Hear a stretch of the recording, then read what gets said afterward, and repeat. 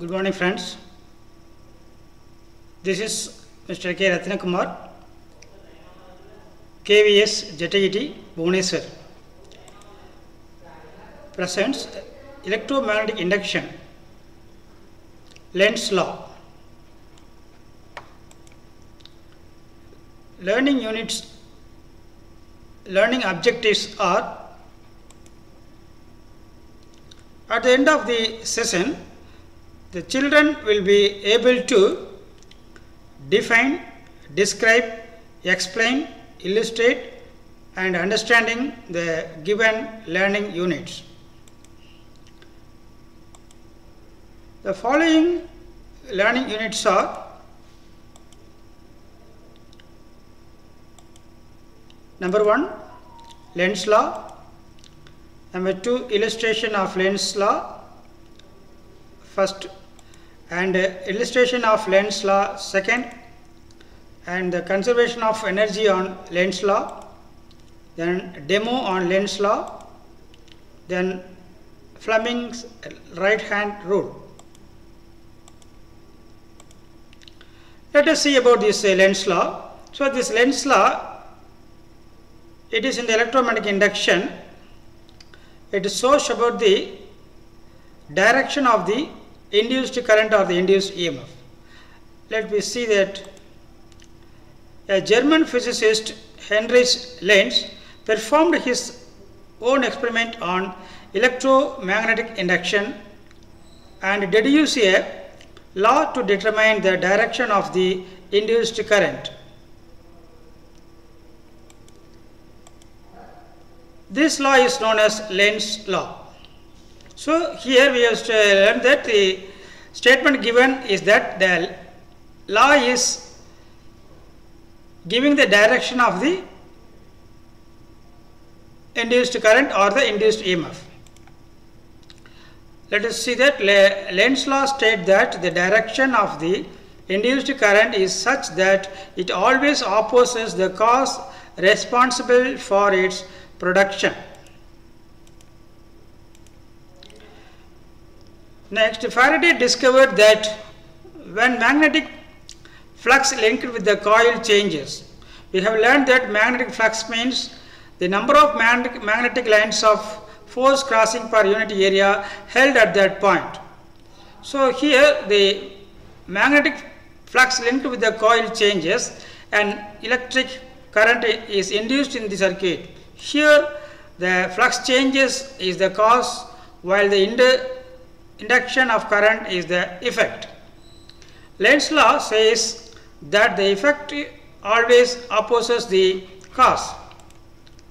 Therefore, the induced current would flow in a direction so that it could oppose the flux changes.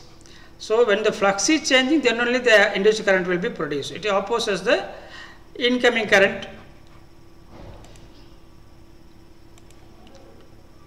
To understand Lenz law, let us consider the two illustrations in which we find the direction of the induced current in a circuit. Illustration 1. Consider a uniform magnetic field with its field lines perpendicular to the plane of the paper and pointing inward. These field lines are represented by cross, that is int mark, as shown in the figure. A rectangular metallic frame, let us take ABCD, is placed in this magnetic field with its plane perpendicular to the field.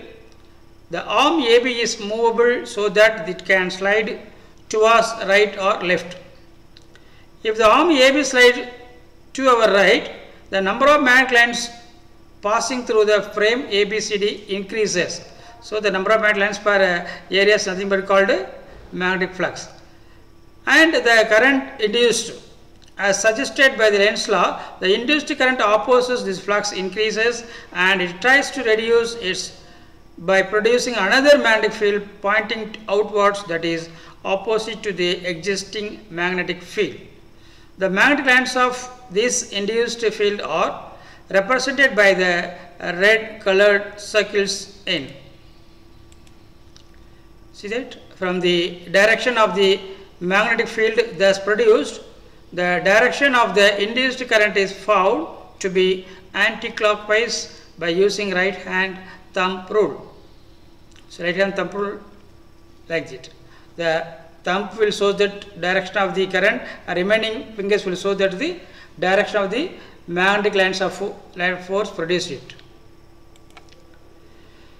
Let us observe these diagrams A, B and C. First one, no current. Why? Because the frame is not moved. The frame is kept in the magnetic field, though it is not moved, so no current. The perpendicular inward. Second B diagram tells about the small movement. That is in case of the magnet will perpendicular to outward. First case is inward, outward. And second one, when the frame is moved towards inside. So when there is a movement of the inside or outward, then only it can produce the emotional EMF.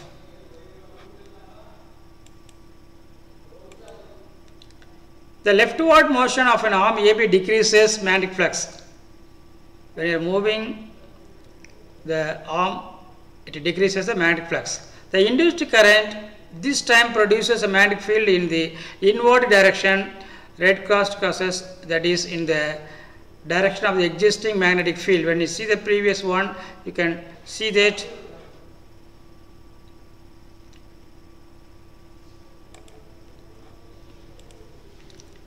the leftward motion of the arm AB decreases. This we have seen. As we go to the next one,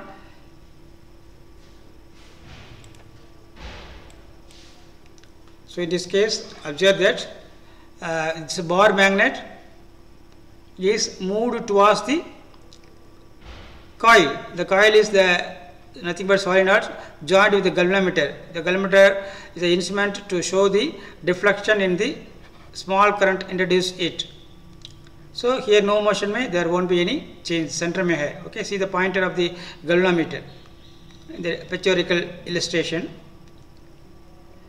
And here the repulsion between coil and the magnet when you are moving towards the coil. So the repulsion take place, the deflection in the right hand side. The next case, when moving away, the bar magnet is moving away from the setup of the galvanometer. So attraction between the coil and the magnet needle turns the opposite side. So this is the second illustration of the Lenz law. Let us move a bar magnet towards the solenoid with its north pole pointing threshold as shown in figure.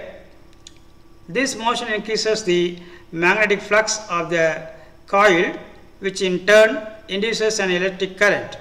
Due to the flow of induced current, the coil becomes a magnetic dipole whose two magnetic poles are on either end of the coil. In this case, the cause produces the induced current in the movement of the magnet. So you might have all observed in this diagram. According to this Lenz law, the induced current should flow in such a way that it opposes the movement of the north pole towards the coil. It is possible if the end nearer to the magnet becomes north pole. Then it repels the north pole of the bar magnet and opposes the movement of the magnet. Once pole ends are known, the direction of the induced current could be found by using the right hand thumb rule. When the bar magnet is withdrawn, the near and they become the south pole, which attracts north pole towards the bar magnet, posing the receding motion of the magnet. So repulsion that take place, the movement of the bar magnet, and the deflection how it is right hand side or left hand side. That we can understood by this illustration number 2. Conservation of law. We all know about the conservation means the energy will be neither created or not destroyed, it will be transferred from the one form to another form. The truth of Lenz law can be established on the basis of law of conservation. So the Lenz law comes under the conservation of energy. How is that, you see? The explanation is as follows. According to the Lenz law, when a magnet is moved either towards or away from the coil, the induced current produces opposites its motion. As a result, there will always be a resisting force on moving magnet. Work has to be done by some external agency to move the magnet against this resisting force. Here, the mechanical energy of the moving magnet is converted into the electrical energy, which in turn get converted into joules heat in the coil. That is, energy is converted from one form to another form. So, the Lenz law, which obeys the conservation principle or conservation of energy, then the Lenz law comes under the conservation of law of energy. On the contrary to Lenz law, let us assume that the induced current helps the cause responsible for its production. Now, when we push the magnetic little bit towards the coil, the induced current helps the movement of the magnet towards the coil. Then magnet starts moving towards the coil without any expenses of energy. This then becomes a perpendicular machine in practice. No such machines is possible. Therefore, the assumption that the induced current help as causing is wrong. This one small activity. If you are taking the demonstration of the Lenz law, take a narrow copper pipe and a strongly magnetized button magnet. You might have seen there so many shapes of the metals are there, but you choose one, the button magnet as shown in the diagram or the figure. Keep the copper pipe vertical and drop the magnet into the pipe. Watch the motion of the magnet and note that magnet has become slower than its fall. Then the reason is that an electric current generated by a moving magnet will always oppose the original motion of the magnet that produces the current. Oh, you can experience if you have this any of such metals in your home at present situations. We can't have this. So that is why it is a simple experiment to understand the Lenz law. And next the Lenz law is based on this Fleming's right hand rule, and this see the diagram. The thumb shows you the direction of the force, and this is the direction of the current. This finger, middle finger, and the forefinger, that is the direction of the field, magnetic field. So all are perpendicular to each other. So the movement takes place in the direction of the force only. So this is called a Fleming's right hand rule. So when this magnetic field and the induced EMF are perpendicular to each other, the movement may be the direction of the force, and induced current is producing opposite direction of the motion. The thumb, index finger and middle finger of right hand stretched out in mutually perpendicular direction as shown in diagram. If the index finger points the direction of the magnetic field and the thumb indicates the direction of the motion of the conductor, then the middle finger will indicate the direction of the induced current. So this is the simple explanation for the understanding the Lenz law. Lenz law tells about the direction of the induced current or induced EMF produced in the circuit. Fleming's right hand rule is also known as generator rule. The importance of electromagnetic induction. The application of phenomenon of electromagnetic induction is almost everywhere in the present day life, right from home appliances to huge factory machineries, from cell phone to computer and internet.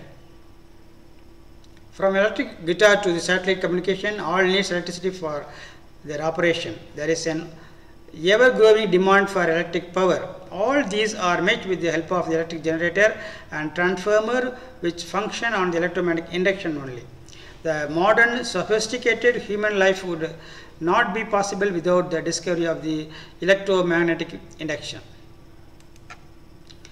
And some assignment based on this small topic. Define Lenz law. Describe the illustration of Lenz law. Number 1. Describe the illustration. Number 2. Lenz law. State conservation of energy on the basis of Lenz law. State Fleming's right hand rule.